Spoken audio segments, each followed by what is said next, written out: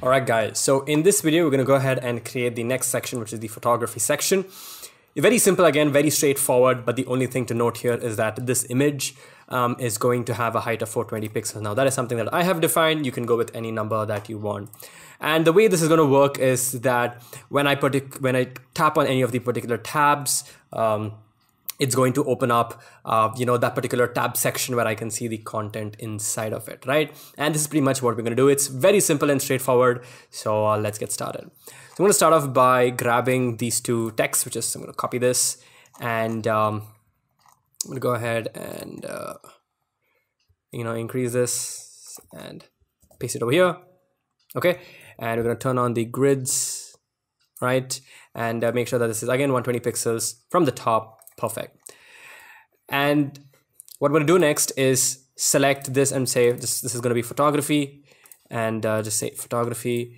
This is going to be the text that we have, and I'm going to go ahead and paste it, right?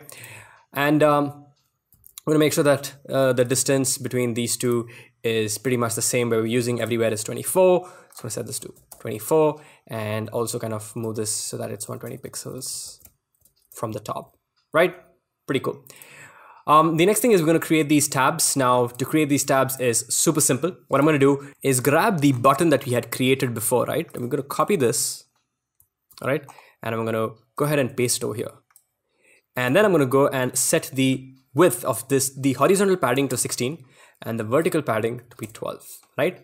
And then we're going to go Italy, Australia, India, and Brazil. So I'm going to say Italy, all right? And then we can duplicate this and say Australia, and then we can say India, and then we can say Brazil, right?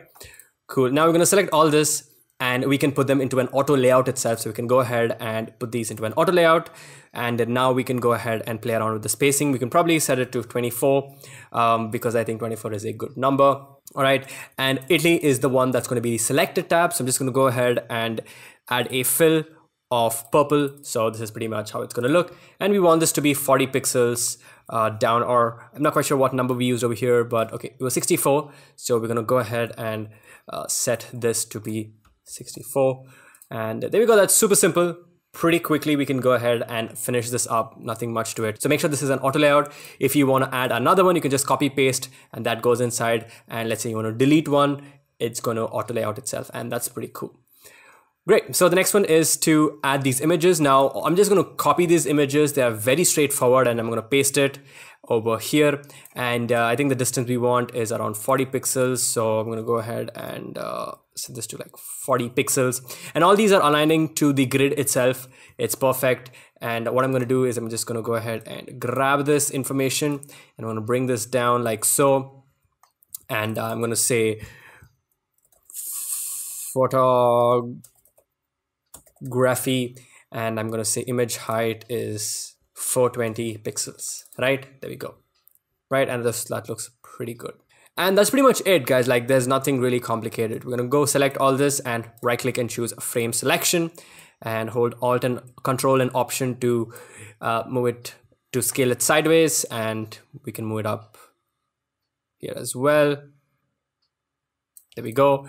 And 120 pixels, and yeah, this looks perfect, right? So that's pretty much it for this section. And in the next section, we're going to go ahead and create the form section, which is over here.